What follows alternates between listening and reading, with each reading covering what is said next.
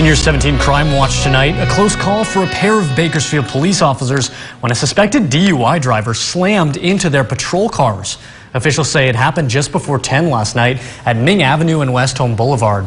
Two officers were conducting a traffic stop in separate patrol cars. They were out of their cars when a suspected DUI driver sideswiped the first cruiser, then rear-ended the second.